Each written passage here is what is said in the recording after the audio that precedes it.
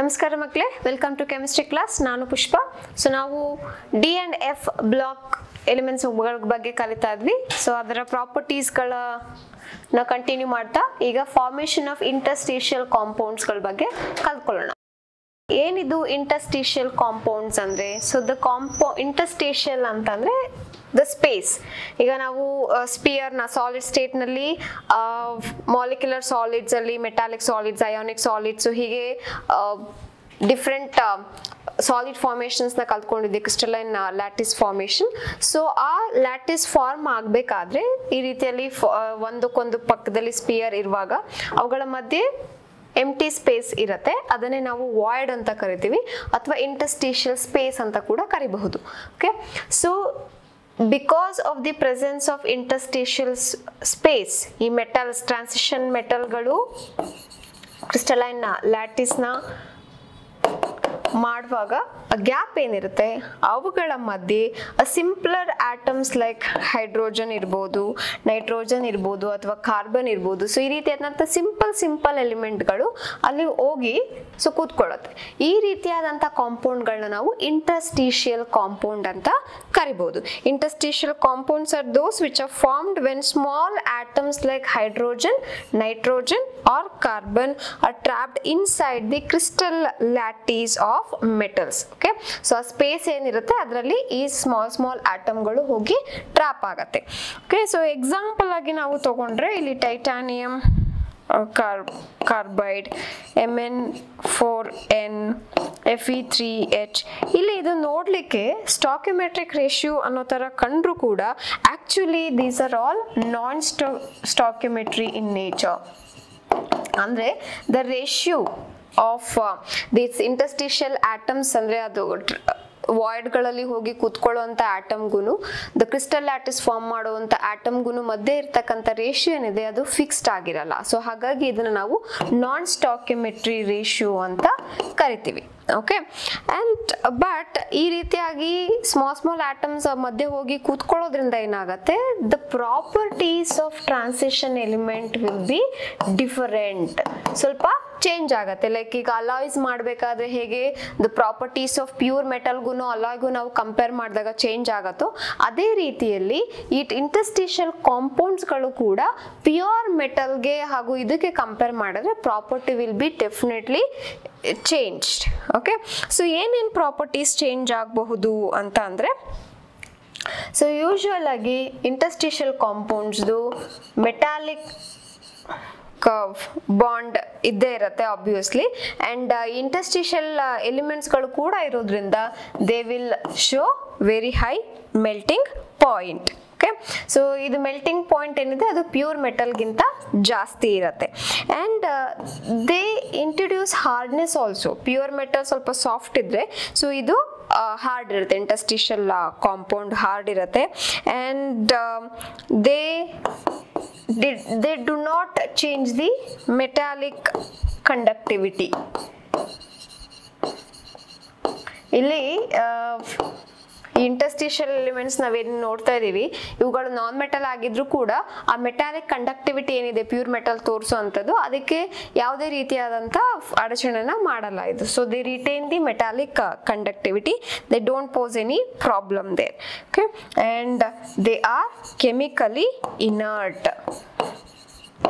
So ಹೀಗೆ ಆಗಿರೋದ್ರಿಂದ ಏನಾಗುತ್ತೆ, ಕೆಲವೊಂದು ಹೈಲಿ ರಿಯಾಕ್ಟಿವ್ ಎಲಿಮೆಂಟ್ಸ್ಗಳಿದ್ರೆ ಸೊ ಅವುಗಳನ್ನ ನಾವು ಇಂಟರ್ಸ್ಟಿಷಿಯಲ್ ಕಾಂಪೌಂಡ್ ಆಗಿ ಫಾರ್ಮ್ ಮಾಡಿ ಇಟ್ಬಿಟ್ರೆ ನಾವು ಎಲಿಮೆಂಟ್ನ for longer period of time we can save it properly. Otherwise ಏನಾಗುತ್ತೆ, ಅಟ್ಮಾಸ್ಫಿಯರಿಕ್ ಏರ್ ಜೊತೆ ರಿಯಾಕ್ಟ್ ಆಗುತ್ತೆ, ಆಕ್ಸಿಜನ್ ಜೊತೆ, ವಾಟರ್ ಜೊತೆ ಎಲ್ಲ ರಿಯಾಕ್ಟ್ ಆಗಿ we may lose the metal. Okay, so ಆದರೆ ಈ ಇಂಟರ್ಸ್ಟಿಷಿಯಲ್ ಕಾಂಪೌಂಡ್ಗಳು ಕೆಮಿಕಲಿ ಇನರ್ಟ್ ಆಗಿರೋದ್ರಿಂದ so we can store them for longer period of time. So these are the interstitial compounds. So ಇದೇ ರೀತಿಯಲ್ಲಿ interstitial compound ರೀತಿಯಲ್ಲೇನೆ we have got another property to be remembered for the transition element is the alloy formation. So ಈ alloy ಫಾರ್ಮೇಷನ್ಗೂ interstitial ಕಾಂಪೌಂಡ್ಗೂ difference ಏನಪ್ಪಾ ಅಂದ್ರೆ, interstitial compound is a non stoichiometric ratio ಇರುತ್ತೆ, ಆದರೆ alloy formation it is a homogeneous mixture. ಇಲ್ಲಿ ಒಂದು particular ratio ಅಂತ ಇರುತ್ತೆ ಅಥವಾ percentage of atoms na combine ಮಾಡ್ತಾ ಹೋಗ್ತಾರೆ. homogeneous mixture alloy is a homogeneous mixture of two or more metals ಅಥವಾ ಕೆಲವೊಂದ್ಸಲ ನಾನ್ ಮೆಟಲ್ ಕೂಡ ಇಲ್ಲಿ ಆಡ್ ಮಾಡ್ತಾ ಹೋಗ್ತಾರೆ. ಅಂಡ್ ಆಬ್ವಿಯಸ್ಲಿ ಇವುಗಳ ಅಲಾಯ್ಸ್ ಪ್ರಾಪರ್ಟಿಗೂ ಪ್ಯೂರ್ ಮೆಟಲ್ ಪ್ರಾಪರ್ಟಿಗೂ ತುಂಬಾ ಡಿಫ್ರೆನ್ಸ್ ಇರುತ್ತೆ. ಈಗ ನಾವು ಸಾಲ್ಡರ್ ಅಂತ ತಗೊಂಡ್ರೆ ಲೆಡ್ ಹಾಗೂ ಟಿನ್ ಕಾಂಬಿನೇಷನ್ ಅಲ್ಲಿ ಅದು ಸಾಲ್ಡರ್ ಫಾರ್ಮ್ ಆಗಿರುತ್ತೆ ಅಲಾಯ್. ಅದರ ಮೆಲ್ಟಿಂಗ್ ಪಾಯಿಂಟ್ ತುಂಬಾ ಕಡಿಮೆ compare to the individual metal. ನಾವೇನ್ LED and tin individual metal ನಾವು ಕಂಪೇರ್ ಮಾಡೋದಕ್ಕೂ ಅಲಾಯ್ದು ಮೆಲ್ಟಿಂಗ್ ಪಾಯಿಂಟ್ ಕಂಪೇರ್ ಮಾಡೋಕ್ಕೂ there will be lot of difference. alloy has got the lower melting point. So ಹಾಗೆ gold ನಾವು ತಗೊಂಡ್ರೆ pure gold is soft metal. ಆದ್ರೆ ಅದಕ್ಕೆ copper ಅಥವಾ ಸಿಲ್ವರ್ ನ ಮಿಕ್ಸ್ ಮಾಡಿ ನಾವು ಅಲಾಯ್ ಫಾರ್ಮ್ ಮಾಡಿದ್ರೆ ನಾವು ಜ್ಯುವೆಲ್ರಿ ಮಾಡ್ಲಿಕ್ಕೆಲ್ಲ ಯೂಸ್ ಮಾಡುವಂಥದ್ದು. So that is 22 carat gold ಅಂತ ನಾವೇನ್ ಯೂಸ್ ಮಾಡ್ತೀವಿ. This is nothing but the alloy only. Okay, so ಇದರಲ್ಲಿ 91.6% ಗೋಲ್ಡ್ ಇರುತ್ತೆ ಹಾಗೂ ಉಳಿದ 8.4% ಇದು ಕಾಪರ್ ಅಥವಾ ಸಿಲ್ವರ್ ಇರುತ್ತೆ. ಸೊ ಅದರಿಂದ ಏನ್ ಪ್ರಯೋಜನ ಅಂದ್ರೆ soft gold, pure gold is soft but alloy is quite like hard, strong ಆಗಿರುತ್ತೆ. ಹಾಗಾಗಿ ನಮ್ಗೆ ಯಾವ ಡಿಸೈನ್ ಬೇಕೋ ಆ ಡಿಸೈನ್ ನಾವು ಫಾರ್ಮ್ ಮಾಡ್ಕೊಳ್ಬಹುದು. ಸೊ ಇನ್ನು ಬೆಸ್ಟ್ ಎಕ್ಸಾಂಪಲ್ ಅಂದ್ರೆ ಐರನ್. ಜಸ್ಟ್ ಐರನ್ ಹಾಗೆ ಇಟ್ರೆ iron is reactive metal. So ಅದು ಅಟ್ಮಾಸ್ಫಿಯರಿಕ್ ಏರ್, ಆಕ್ಸಿಜನ್ ಜೊತೆ ವಾಟರ್ ಜೊತೆ ರಿಯಾಕ್ಟ್ ಆಗಿ ಇಟ್ ವಿಲ್ ಬಿಕಮ್ ರಸ್ಟಿಂಗ್ ಆಗೋ ಚಾನ್ಸಸ್ ಇರುತ್ತೆ. ಆದ್ರೆ ಅದನ್ನ ನಾವು ಸ್ಟೇನ್ಲೆಸ್ ಸ್ಟೀಲ್ ಆಗಿ ಕನ್ವರ್ಟ್ ಮಾಡಿದ್ರೆ that is an alloy. Chromium ಇರುತ್ತೆ, ನಿಕ್ಕಲ್ ಇರುತ್ತೆ, ಕಾರ್ಬನ್ ಇರುತ್ತೆ. ಸೊ ಹೀಗೆ ಎಲ್ಲ ಕಾಂಪೋನೆಂಟ್ ನ ಹಾಕಿ ಐರನ್ ನಾವು ಅಲಾಯ್ ಆಗಿ ಕನ್ವರ್ಟ್ ಮಾಡಿದ್ರೆ then we can prevent the rusting process. Okay, so ಹೀಗೆ ಅಲಾಯ್ಸು ದ ಒರಿಜಿನಲ್ ಮೆಟಲ್ ಏನ್ ಪ್ರಾಪರ್ಟೀಸ್ ಇರುತ್ತೆ ಅದಕ್ಕೆ ಕಂಪ್ಲೀಟ್ ಆಗಿ ಡಿಫ್ರೆಂಟ್ ಪ್ರಾಪರ್ಟೀಸ್ನು ಕೂಡ ಕೊಡುವಂತ ಸಾಧ್ಯತೆ ಇರುತ್ತೆ. ಸೊ ಇವುಗಳನ್ನ ನಾವು ಹೋಮೋಜಿನಿಯಸ್ ಮಿಕ್ಸ್ಚರ್ ಅಂತ ಕರಿತೀವಿ. ಸೊ ದಟ್ ಮೀನ್ಸ್ ಯಾವುದೇ ಮೆಟಲ್ನ ನಾವು ಮಿಕ್ಸ್ ಮಾಡ್ಬೋದು ಅಂತ ಕೇಳಿದ್ರೆ ಇಲ್ಲ. ಸೊ ಇದಕ್ಕೆ ಒಂದು ಕಂಡೀಷನ್ ಏನು ಅಂತಂದ್ರೆ ನಾವು ಯಾವ್ಯಾವ ಮೆಟಲ್ನ ಮಿಕ್ಸ್ ಮಾಡ್ತಾ ಇದೀವಿ ಈ ಮಿಕ್ಸ್ಚರ್ನ ಪ್ರಿಪೇರ್ ಮಾಡಲಿಕ್ಕೆ ಅವುಗಳ ಮಧ್ಯೆ ಇರ್ತಕ್ಕಂಥ ಅಟಾಮಿಕ್ ಸೈಜ್ ಏನಿದೆ ಅದು ವಿದಿನ್ 15% ಡಿಫ್ರೆನ್ಸ್ ಅಲ್ಲಿ ಇರಬೇಕು. Atomic size difference should be within 15%. So ಈ ರೀತಿಯಾದಂಥ ಆಟಮ್ ಅವಾಗ ಏನಾಗುತ್ತೆ, there atomic size is almost similar ಅನ್ನೋ ಥರ ಇರುತ್ತೆ. ಹಾಗಾಗಿ ಈಸಿಯಾಗಿ ಆಟಮ್ಗಳು ಬ್ಲೆಂಡ್ ಆಗಿ ನಮಗೆ ಯೂನಿಫಾರ್ಮ್ ಮಿಕ್ಸ್ಚರ್ನ ಕೊಡ್ತಾ ಹೋಗುತ್ತೆ. So these are about the alloy and you can remember some example and what are alloys and all. And after this property the next one is the melting point. Okay, so now we graph na ನಾವು ನೋಡ್ತಾ ಇದ್ರೆ so what is happening again, this is for the 3D elements only. Our first series element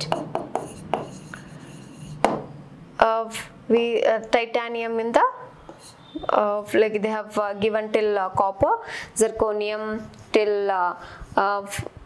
silver, and afmian to gold. Okay, so hige different elements of different series ಕೊಟ್ಟಿದ್ದಾರೆ. So 3D element, 4D element and 5D element.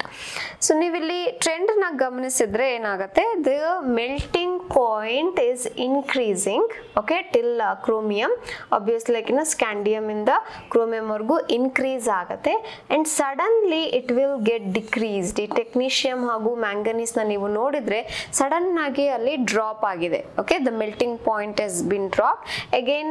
Okay, so it will keeps on iron ವರೆಗೂ increase ಆಗುತ್ತೆ. ಅಂದ್ರೆ ಅರ್ಥ manganese ದು melting point chromium ಗಿಂತನೂ ಕಡಿಮೆ ಇದೆ ಹಾಗೂ iron ಗಿಂತನೂ ಕಡಿಮೆ ಇದೆ and later it will decrease. So it is like increase ಆಗುತ್ತೆ ಕ್ರೋಮಿಯಂ ವರೆಗೂ, then suddenly for manganese decrease and for iron it will increase, from there again it will start decreasing till zinc. So ಅದೇ ರೀತಿಯಾದಂಥ trend ನ ನಾವು 4D series ಅಲ್ಲೂ ಕೂಡ ನೋಡಬಹುದು. ಜರ್ಕೋನಿಯಂ ಇಂದ ನಾವು ಶುರು ಮಾಡಿದ್ರೆ ಟೆಕ್ನೀಷಿಯಂಗೆ ಸಡನ್ ಡ್ರಾಪ್ ಆಗಿದೆ and again it will increase and starts decreasing. Okay, so ಯಾಕೆ ಈ ರೀತಿಯಾದಂತ ಟ್ರೆಂಡ್ ನ ನಾವು ನೋಡ್ತಾ ಇದೀವಿ ಅಂತ ಅಂದ್ರೆ because of this manganese and technetium, both of them have got the d5 electrons. Okay, so orbital nalli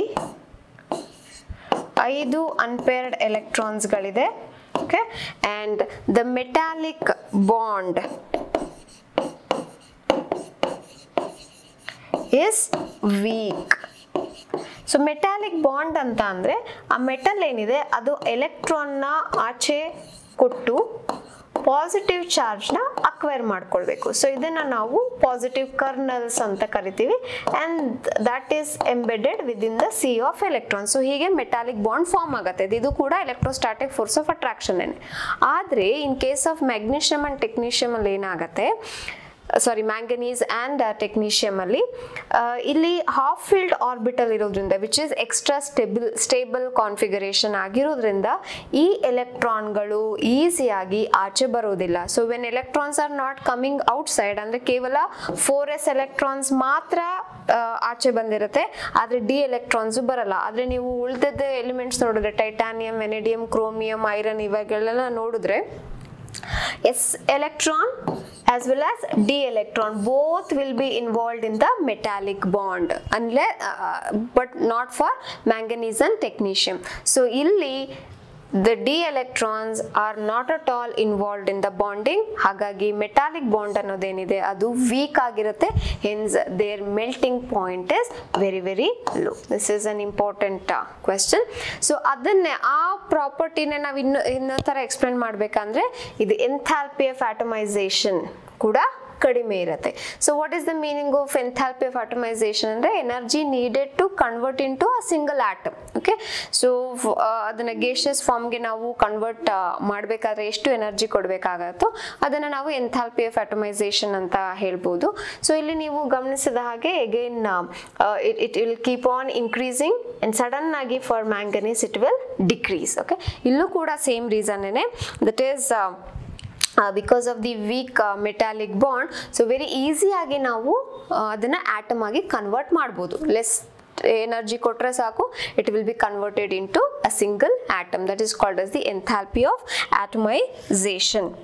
Okay, so with respect to this one, the next property let us learn is the atomic size or the atomic radii, ionic radii.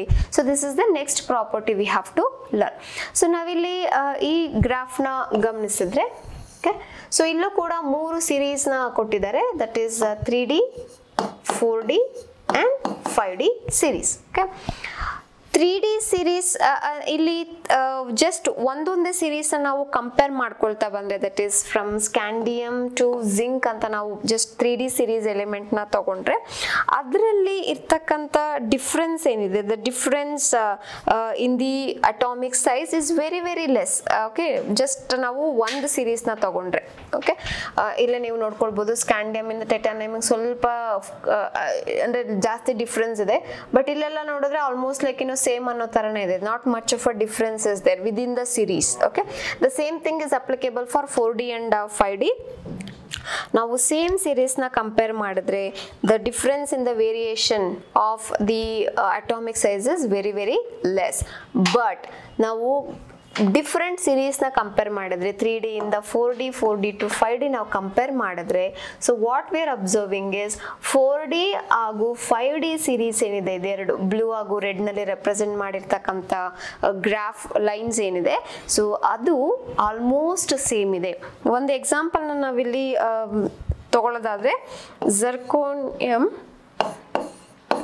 160 picometer. Okay, so where is zirco? Here.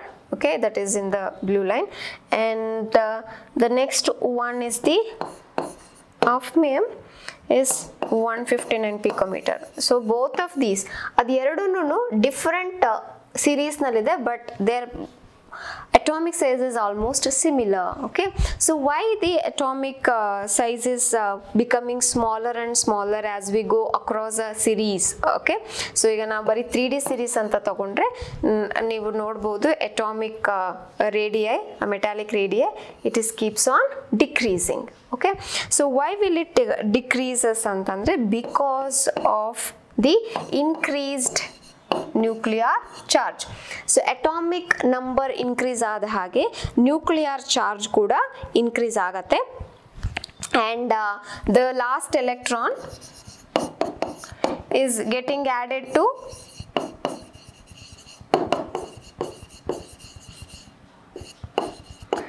Orbital only. Okay, so ಅದೇ ಆರ್ಬಿಟಲ್ಗೆ ಎಲೆಕ್ಟ್ರಾನ್ಸ್ಗಳು add ಆಗ್ತಾ ಹೋಗುತ್ತೆ, but the nuclear charge is getting increased. So because of the increased nuclear charge and the last electron is getting added to the same d orbital, the atomic size will decrease across a period,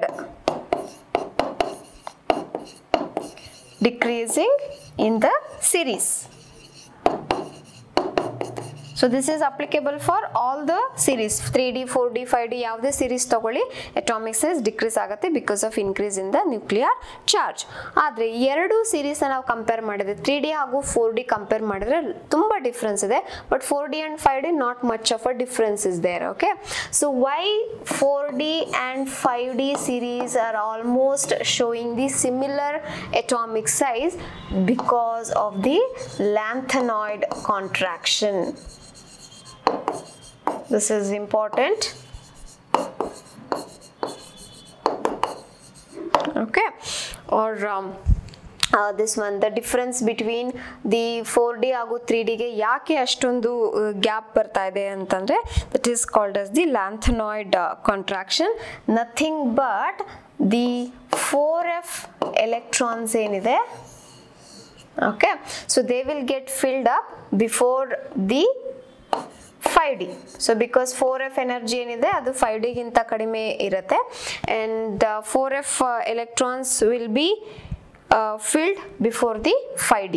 Okay, and not only that one, ಈ 4f electrons ಏನಿದೆ, they exhibit poor shielding effect. Okay, so lanthanoid series andre the filling of 4f before 5D orbital results in a regular decrease in the atomic radii, adanne navu lanthanoid contraction anta ಕರಿತೀವಿ. Okay, and 4f electrons are also showing the poor shielding effect. ಏನಿದು shielding effect ಅಂತ ಅಂದ್ರೆ, so from the nucleus the positive nuclear charge is coming out to each and every electron. ಆದ್ರೆ ಒಳಗಡೆ ಜಾಸ್ತಿ electrons ಇದ್ರೆ ಏನಾಗುತ್ತೆ, so they will try to trap these nuclear charge, okay, so that the last shell ಅಲ್ಲಿ ಏನು electrons ಇರುತ್ತೆ ಅಲ್ಲಿವರೆಗೂ nuclear charge ಹೋಗ್ಲಿಕ್ಕೆ ಬಿಡೋದಿಲ್ಲ. They are masking, they are shielding the nuclear charge. Inner core electrons are shielding the nuclear charge so that ಅವಾಗ ಏನಾಗುತ್ತೆ, ಈ electrons ಏನಿದೆ, ಔಟರ್ ಮೋಸ್ಟ್ ಎಲೆಕ್ಟ್ರಾನ್ಸ್ ಏನಿದೆ, ಸೊ ಅವುಗಳಿಗೆ ಜಾಸ್ತಿ ನಮಗೆ ನ್ಯೂಕ್ಲಿಯರ್ ಚಾರ್ಜ್ ಸಿಗಲ್ಲ, so they will expand in size. Okay, so electrons will go away, right. So this is only called as the shielding effect. Okay, ಆದರೆ ಇಲ್ಲಿ ಏನಾಗ್ತದೆ, 4f ಎಲೆಕ್ಟ್ರಾನ್ಸ್ ಅಲ್ಲಿ fill up ಆಗ್ತದೆ 5D ಗಿಂತ ಮುಂಚೆ. ಅಂದ್ರೆ 4f ಅಂದ್ರೆ 14 ಎಲೆಕ್ಟ್ರಾನ್ಸ್ ಇರುತ್ತೆ. ಓಕೆ, ಸೊ ಆ 14 ಎಲೆಕ್ಟ್ರಾನ್ಸ್ ಇದ್ದಾಗ they should have like shielded the nuclear charge very strongly, but ಈ 4f ಎಲೆಕ್ಟ್ರಾನ್ಸ್ ಅಂದ್ರೆ ಅದರಲ್ಲಿ ನ್ಯೂಕ್ಲಿಯರ್ ಚಾರ್ಜ್ ನ ಹಿಡಿದಿಟ್ಕೊಳ್ಳೋಂಥ ಕೆಪಾಸಿಟಿ ಇರಲ್ಲ. ಹಾಗಾಗಿ ಏನಾಗತ್ತೆ, ಈ ಎಲೆಕ್ಟ್ರಾನ್ಸ್ಗೆ ಕೂಡ, ಔಟರ್ ಮೋಸ್ಟ್ ಎಲೆಕ್ಟ್ರಾನ್ಸ್ಗೂ ಕೂಡ nuclear charge ಹೋಗುತ್ತೆ and the size will actually be decreasing. That is the reason why 4D and 5D series elements are showing the almost same atomic size because of the poor shielding effect of the 4f electron, so that even the outermost electron will also get the nuclear charge, avaga nucleus kadege aduna eliyutte, so atomic size will definitely decreases. Okay, and not only atomic size same ide, avugala physical chemical properties ನಾವು identify ಮಾಡಿದಾಗ they have got almost like same physical and chemical properties. Okay, and because of lanthanoid contraction ಏನಾಗುತ್ತೆ, nuclear charge ಕೂಡ increase ಆಗುತ್ತೆ. Nuclear charge increase ಆದ್ರೆ obviously atomic size ಕೂಡ ಕಡಿಮೆ ಆಗತ್ತೆ. Okay, so more the nuclear charge smaller the atomic size ಅಂತಂದಾಗ obviously density will also be more. more. Okay, so ಇಲ್ಲಿ ನಾವು ನೆನಪಿಟ್ಕೊಳ್ಬೇಕಾಗಿರೋದು 4 different points we have to remember. So density is dependent on the atomic size is dependent on the nuclear energy, that is the force of energy coming out of the nucleus. Okay, so nuclear charge is dependent on the atomic number and the shielding effect. So ಮತ್ತೆ ಎಲ್ಲ ಒಂದೇ ಸಲ ನಾವು analyse ಮಾಡೋದಾದ್ರೆ more the atomic number, more will be the nuclear charge. Okay, so more the nuclear charge, atomic size will be smaller. So ಹಾಗಾಗಿ ನಾವು ಒಂದೊಂದೇ series ನ ಕಂಪೇರ್ ಮಾಡಿದ್ರೆ atomic size increase ಆಗ್ತಾ ಹೋದಂಗೆ ನ್ಯೂಕ್ಲಿಯರ್ ಚಾರ್ಜ್ ಜಾಸ್ತಿ ಆದಂಗೆ ಅಂದ್ರೆ ಅಟಾಮಿಕ್ ನಂಬರ್ ಜಾಸ್ತಿ ಆದ್ರೆ ನ್ಯೂಕ್ಲಿಯರ್ ಚಾರ್ಜ್ ಜಾಸ್ತಿ ಆಗುತ್ತೆ, ಸೊ ಅಟಾಮಿಕ್ ಸೈಜ್ ಕೂಡ ಕಡಿಮೆ ಆಗ್ತಾ ಹೋಗುತ್ತೆ. ಸೊ ನಾವೀಗ ಎರಡು ಡಿಫ್ರೆಂಟ್ ಸೀರೀಸ್ ನ ಕಂಪೇರ್ ಮಾಡ್ಬೇಕಾದ್ರೆ ಈಗ 4D ಹಾಗೂ 5D ನಲ್ಲಿ ಯಾಕೆ ಆಲ್ಮೋಸ್ಟ್ ಸೇಮ್ ಸೈಜ್ ಇದೆ ಅಂದ್ರೆ because of the ಲ್ಯಾಂಥನಾಯ್ಡ್ contraction. So ಏನಿದೆ ಲ್ಯಾಂಥನಾಯ್ಡ್ ಕಾಂಟ್ರಾಕ್ಷನ್ ಅಂದ್ರೆ filling up of 4f orbital before the 5D orbital. Okay, and 5D 4D almost same size ಯಾಕಪ್ಪ ಇದೆ ಅಂತಂದ್ರೆ ಈ 4f ಎಲೆಕ್ಟ್ರಾನ್ಸ್ ಏನಿದೆ ಅದು ಪುವರ್ ಶೀಲ್ಡಿಂಗ್ ಎಫೆಕ್ಟ್ ನ ತೋರಿಸುತ್ತೆ. ಹಾಗಾಗಿ more nuclear charge will be there even for the outer most electron, so they pulled towards the nucleus, so atomic size is smaller atoms ಇದ್ದಾಗ ನಾವು ಜಾಸ್ತಿ ನಂಬರ್ ಆಫ್ ಮಾಲಿಕ್ಯೂಲ್ಸ್ ನ ಒಂದು ಏರಿಯಾದಲ್ಲಿ ಆಕ್ಯುಪೈ ಮಾಡಬಹುದು. So more the number of particle obviously more will be the density. Okay, so these are the points, various points you have to remember with respect to atomic size and the lanthanoid contraction. The next property is the ionization enthalpy. Ionization enthalpy is the energy needed to remove the electron from the outermost shell. Okay, that is the ionization energy. So ಇಲ್ಲಿ ನಾವು ಕಲಿಬೇಕಾದ್ರೆ we have to learn with comparison. Okay, so 2-3 atom ಗೆ ನಾವು compare ಮಾಡ್ಕೊಳ್ತಾ, and here 3 ionization energies you have to remember: IE1, IE2 and IE3. Okay, so ಇದರಲ್ಲಿ let us see for copper, chromium, zinc. Okay, and comparing Mn 2+ and Zn 2+ comparison. Okay, so ಯಾವ್ದ್ರದ್ದು ionization energy ಜಾಸ್ತಿ ಇರುತ್ತೆ, ಯಾವ್ದ್ರದ್ದು ಕಡಿಮೆ ಇರುತ್ತೆ, and Mn 2+, Fe 2+. So ಹೀಗೆ various atom comparison ನಾವು ಮಾಡ್ಕೊಳ್ತಾ ಹೋಗ್ತೀವಿ. Okay, so ಅದಕ್ಕೆ let us see this table. So ಈ ಟೇಬಲ್ ನಲ್ಲಿ ionization energy, so this is where the ionization enthalpy is. Okay, so ಮೊದಲನೇದಾಗಿ ನಾವು ಕ್ರೋಮಿಯಂಗೆ ಕಂಪೇರ್ ಮಾಡೋಣ. Okay, so the first ionization enthalpy of chromium, let us write the chromium atomic number is 24. So argon 4s1 3d5. Okay, ನಾವೀಗ ಮೊದಲನೇ ionisation energy ಅಂದ್ರೆ chromium ಇಂದ ಒಂದು electron ನ ತೆಗಿತಾ ಇದೀವಿ. So it will be removed from 4s orbital, ಅದು 0 ಆಗುತ್ತೆ, 3d5 ಆಗುತ್ತೆ. So the first ionisation enthalpy of chromium is very small. ಯಾಕೆ ಅಂತಂದ್ರೆ ಒಂದು ಎಲೆಕ್ಟ್ರಾನ್ ನ ಈ s ಆರ್ಬಿಟಲ್ ಇಂದ ತೆಗೆದು ಬಿಟ್ರೆ and we are not disturbing that of filled orbital. Okay, ಅದ್ರದ್ದು ಏನು ಸ್ಟೆಬಿಲಿಟಿ ಇದೆ ಅದನ್ನ ಹಾಗೆ retain ಮಾಡ್ಕೊಂಡಿರೋದ್ರಿಂದ the first ionisation enthalpy is just 653 kilojoules. Adre the second one, okay, so from here we got the cation bantu, ಒಂದು electron remove ಮಾಡಿದಾಗ ಮೋನೋಕ್ಯಾಟಯೋನ್. So ಆ ಮೋನೋಕ್ಯಾಟಯೋನ್ ಇಂದ ಇನ್ನೊಂದು ಎಲೆಕ್ಟ್ರಾನ್ ನಾವು ಏನು ರಿಮೂವ್ ಮಾಡಬೇಕು ಅದನ್ನ ಎಲ್ಲಿಂದ ತೆಗಿತಾ ಇದೀವಿ? 4s ಅಲ್ಲಿ ಯಾವುದೇ ಎಲೆಕ್ಟ್ರಾನ್ ಇಲ್ಲ, 0.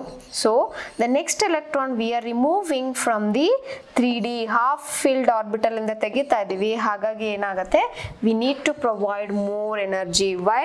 ಬಿಕಾಸ್ ಅದು ಸ್ಟೇಬಲ್ ಕಾನ್ಫಿಗರೇಷನ್ ಇದೆ, ಆ ಸ್ಟೇಬಲ್ ಕಾನ್ಫಿಗರೇಷನ್ ಇಂದಾನೆ ಎಲೆಕ್ಟ್ರಾನ್ ರಿಮೂವ್ ಮಾಡ್ಬೇಕಂದ್ರೆ ಎಕ್ಸ್ಟ್ರಾ ಎನರ್ಜಿನ ನಾವು ಕೊಡ್ಬೇಕಾಗತ್ತೆ.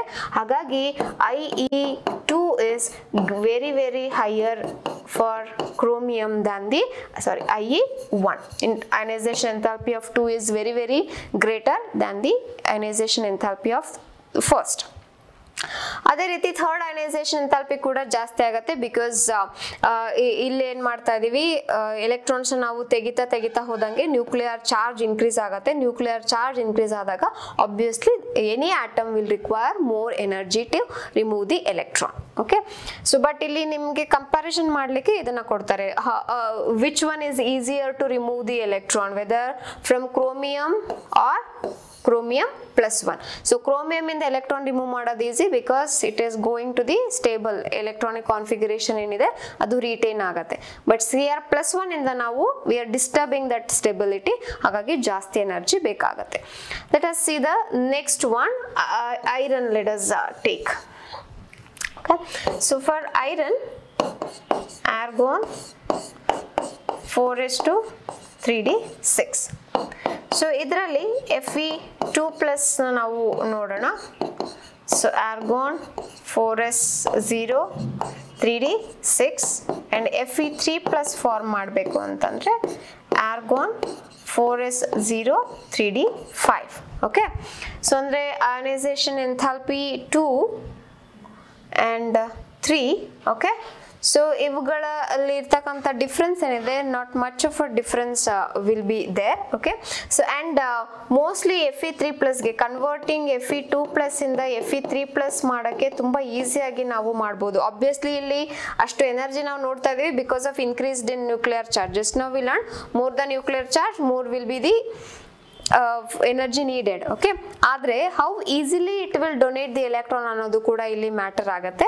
ಸೊ ನಾವು Fe2+ ಅಂದರೆ ಫೆರಸ್ ಇಂದ ಫೆರಿಕ್ಗೆ ಈಸಿಯಾಗಿ ಕನ್ವರ್ಟ್ ಮಾಡ್ಬೋದು ಬಿಕಾಸ್ ಆ ಫೆರಿಕ್ ಸ್ಟೇಟ್ ಏನು ಬರುತ್ತೆ ಅದರಲ್ಲಿ 3d5 ಕಾನ್ಫಿಗರೇಷನ್ ಇರುತ್ತೆ. That is nothing but the of filled stable configuration. ಹಾಗಾಗಿ ಈ ಫೆರಿಕ್ ಕನ್ವರ್ಷನ್ ಇಸ್ ಈಸಿ. ಅದೇ ರೀತಿಯಲ್ಲಿ ನಾವು ಈಗ ಜಿಂಕ್ನ ಕಂಪೇರ್ ಮಾಡಿದ್ರೆ, okay, so zinc is